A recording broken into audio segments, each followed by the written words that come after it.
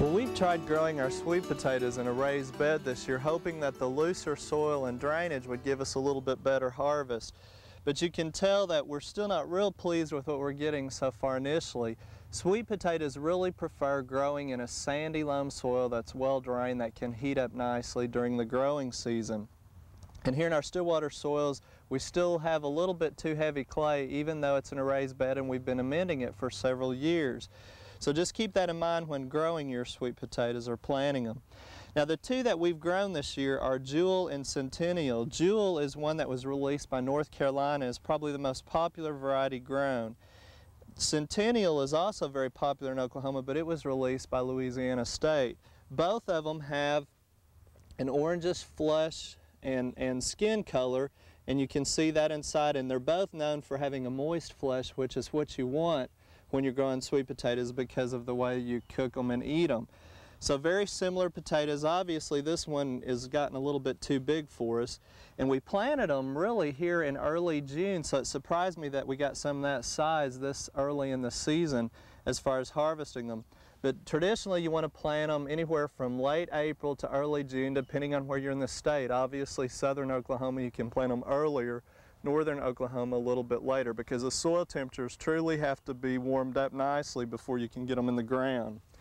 Now these varieties are known for having a fairly good slip production, and a slip is basically a runner or a sucker that comes off a potato that you would keep over, and you separate those off, and that's what you're planting in the ground to start your production for this particular year. Now you notice that I was going in there and I was cutting off some of the vines right above the ground and trying to pull them back. That's just to make it a little bit easier to harvest.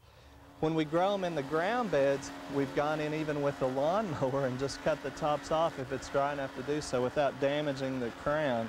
Here we're just using some shears, and if you look a little bit closer you can see where the deer have gone in and helped us get a head start. They really like the sweet potato vines, and they come in every fall when we grow them and start feeding on them and kind of pruning them back to the ground. Now once you get the tops cut back, try to harvest them on a day that's not quite so muddy like this one. We've just had a lot of rain.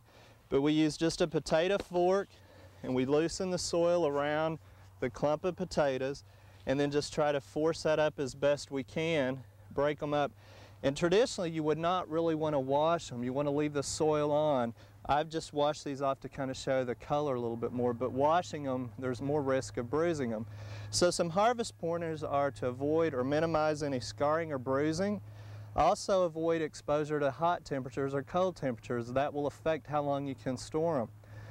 When you're harvesting them, you got to make sure you get them out of the ground before the temperatures drop below 55 degrees, that's soil temperature, and especially before a freeze. If you get any kind of cold chilling damage, it causes a problem called hardcore, and they won't store as long for you. They're harder to cook and not very tasty.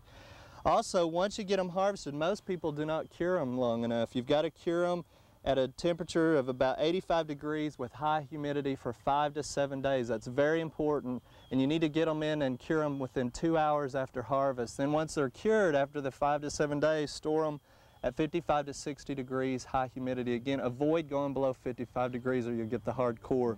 So sweet potatoes are one of those good Oklahoma crops. Try your hand at them next year. And if you haven't harvested them yet, be sure and get ready because the fall is right upon us.